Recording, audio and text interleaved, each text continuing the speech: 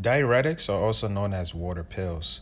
These are medications that are used to get rid of water, sodium, and other electrolytes. The kidneys are responsible for removing many things in the body, including water, as part of the urine. Therefore, the target organ for diuretics is the kidneys. Now, the kidneys contain over 1 million nephrons, which are considered the basic functional units of the kidneys. Each nephron contains a filter called a glomerulus. The glomerulus is a network of small blood vessels that filters blood that enters the kidneys. The glomerulus is enclosed in a sac called the Bowman's capsule. The renal artery brings the blood from the rest of the body to the kidney. The blood enters the glomerulus of the nephron through the afferent arterioles. The glomerulus will then filter out any excess fluids, acid, bases, minerals, and other substances into the tubules. Think of the tubio as the duct or pipe that contains all the waste and other substances that are filtered out of the blood. We will discuss more about this next. The blood that was just filtered will then leave through the efferent arterioles and then through the renal vein to the rest of the body. So here's the renal tubule. It is divided into 4 parts: the proximal convoluted tubule, the loop of Henley, distal convoluted tubule, and lastly, the collecting duct.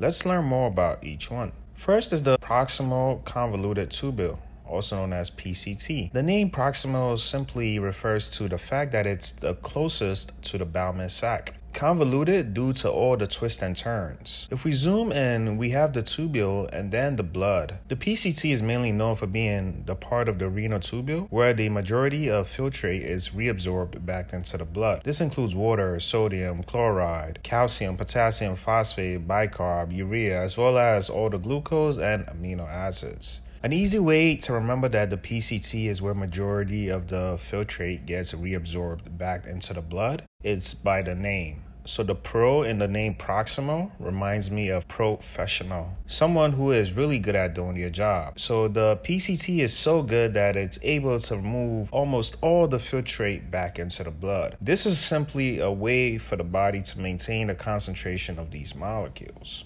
Next is the loop of Henley, which is divided into the descending limb and the ascending limb. These limbs have different functions and they reabsorb different molecules. The descending limb is mainly responsible for water reabsorption, while the ascending limb reabsorbs electrolytes. Water goes down the drain or pipe.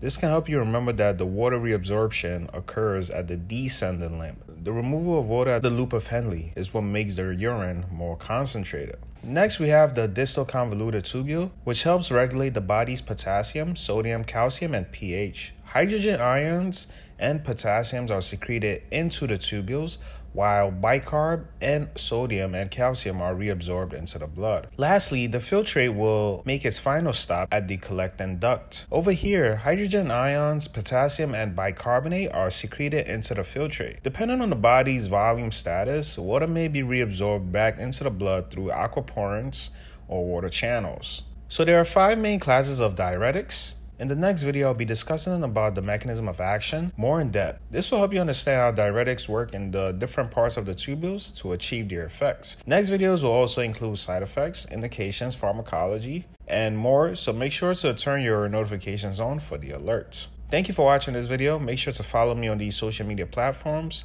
Take care.